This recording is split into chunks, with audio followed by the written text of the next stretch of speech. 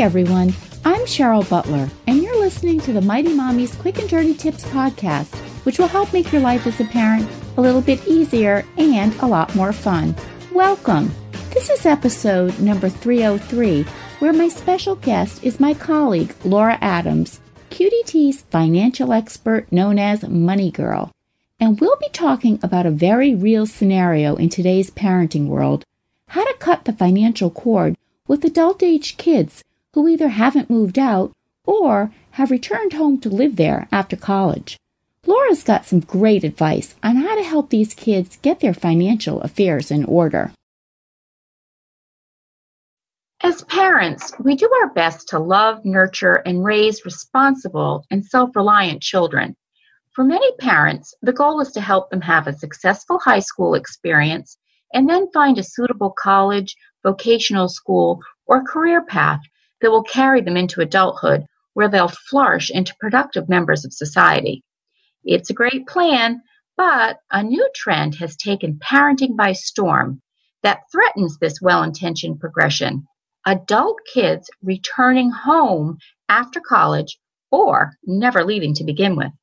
According to a recent Pew Research Center analysis of a 2012 U.S. Census Bureau data, 36% of the nation's young adults ages 18 to 31, the so-called millennial generation, were still living in their parents' home.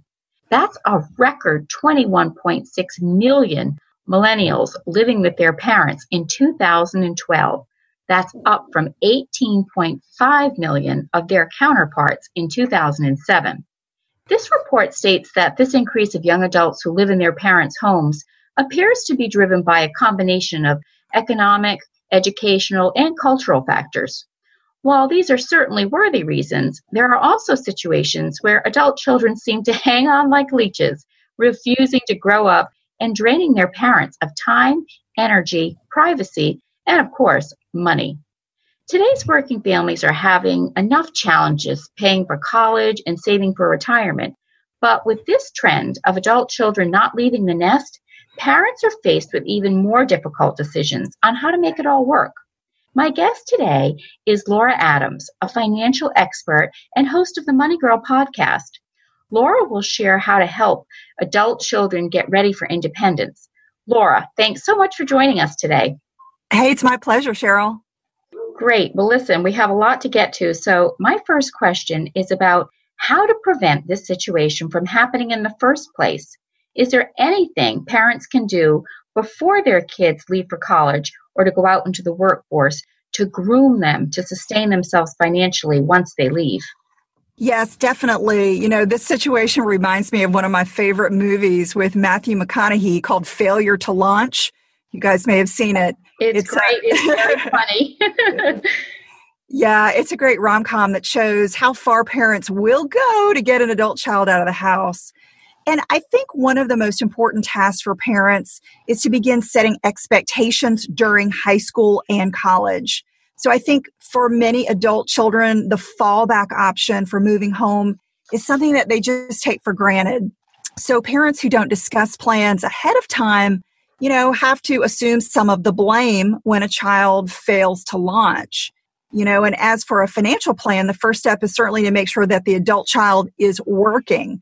Not many people find their dream job right off the bat, but they need to begin working at something, at least to get experience. And then it also helps them build a professional network and earn income. That's the very first step. Oh, that's good. I'd imagine that considerations need to be made on an individual basis, but is there any rule of thumb or appropriate guideline for when adult-age children should be considered old enough to manage their own financial affairs?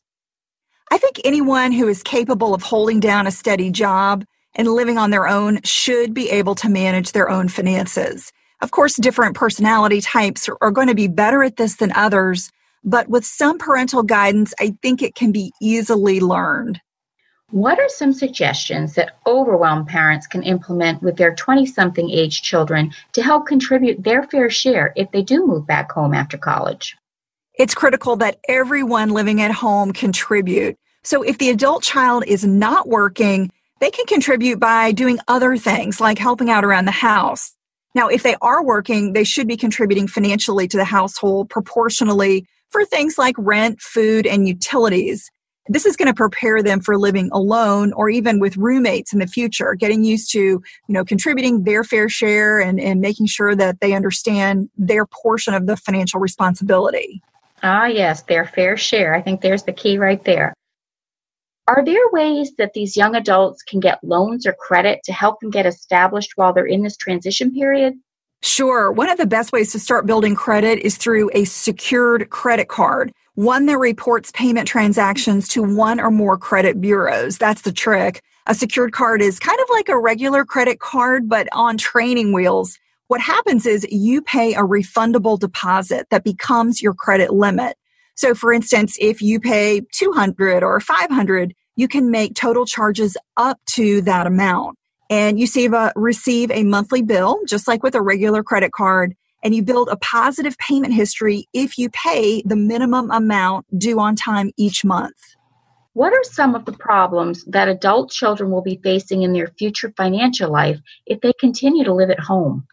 Many boomerang children who don't have bills or credit accounts in their own names will have some problems. The issue is that they'll have no credit because they're going to have a very thin credit file. So having no or poor credit can cause a variety of financial problems, including high utility deposits, high auto insurance rates, and even getting turned down to rent an apartment when they're ready. Ooh, that's not good.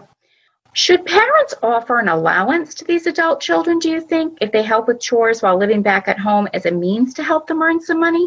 I do think adult children living at home should be helping out with basic chores for no compensation. So that's just because that's what responsible adults do. No one is going to pay him or her to do laundry or clean dishes when they're living alone or with roommates. Now, that said, if they are doing a job that you would normally pay someone else to do, such as painting your home, cleaning your pool, or mowing your lawn, and your adult child wants that job, then I do think it's acceptable to pay him or her. What are the crucial financial steps adult children need to take as soon as they get out of college or high school and are living at home without any real means of supporting their own household? Yes, it's critical to start building good financial habits, such as saving, and this is even if it's a very small amount, and tracking income and expenses to make sure that you live within your means. These are just sort of some basic habits that everybody needs to get used to doing, especially a child that's living at home and an adult child that's not out on their own yet. What is the best savings plan for young people these days? Yeah, the best way to save is really by automating it. No matter what you choose, whether it's a retirement account or a bank savings account, as soon as you have a job, ask your payroll manager to deposit part of every paycheck into a separate account. So this might be a savings or money market deposit account at an FDIC insured bank. So think about putting 90% of your pay into checking and then 10% into savings.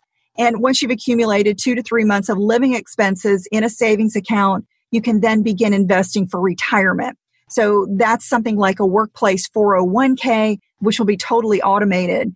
And if you don't have a retirement plan at work, you can open up and contribute to an IRA on your own.